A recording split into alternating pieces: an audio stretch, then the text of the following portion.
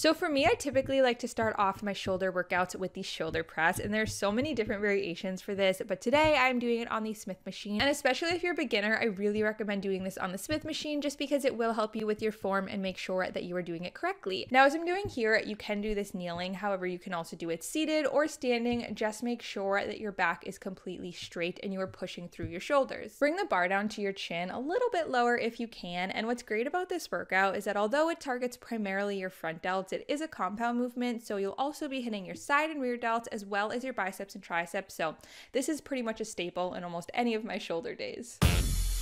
Next, we're jumping right into a superset, which is 2 exercises completed back to back. The first move in this superset are side raises, and for this, you want to choose a weight that is pretty light for you because it does get heavy very quickly. To really target those shoulder muscles, you want to keep your elbow in line with the side of your body. And you'll notice as you're doing the workout that you really don't have to lift the weights that high to feel it. And then without a break, we are going to grab a plate and do steering wheels. So for the first rep, you're going to lift the weight, twist it to the right, twist it to the left, and that is one complete rep. And then the second one, you're going to lift it, twist to the left, and then twist to the right, and so on and so forth. So for each new rep, you're going to start by twisting to the side that you twisted to last in the previous rep. After you've done each exercise for 8 reps, you can take a 1 to 2 minute break and then complete the entire superset for 3 complete sets.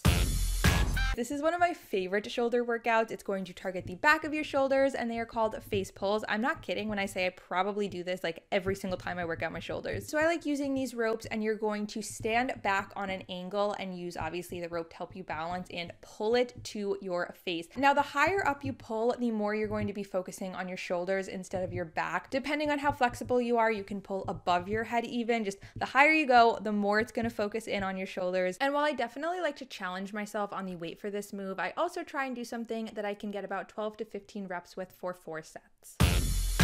To end this workout, we are doing external rotations, which are really going to focus on the side of your delts. Now, oh my gosh, guys, will this burn? It's going to burn like crazy, but it'll also make the side of your delts and your arms look so much more toned. You want to have the cable at about the height of your elbow, and then keeping your elbow pinned to your side throughout the entire motion, you are going to reach over, grab the cable, and then pull it to the side. And similar to the side raises, you do not need to make that big of a motion in order to feel the burn. Now, if you don't have access to a cable machine, no worries. You can do this exact same move with a resistance band or a dumbbell.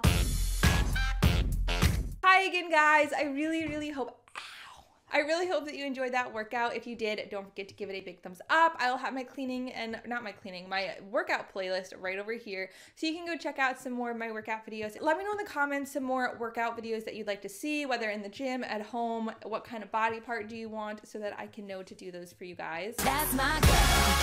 That's my